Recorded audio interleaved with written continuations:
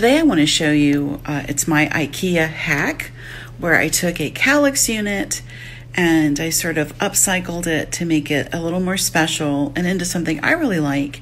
And then I'm going to show you how I use it in my sewing room.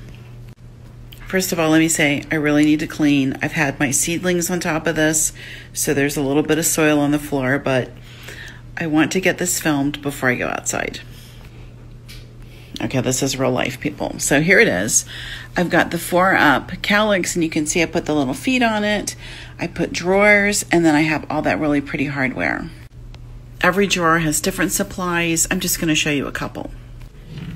In here, I've got a bunch of jelly roll strips. This is all stuff sent to me by viewers, and I use them for all kinds of things. That's odds and ends. This is a good one. Here's all my thread collection. And here are some machine needles and stuff like that.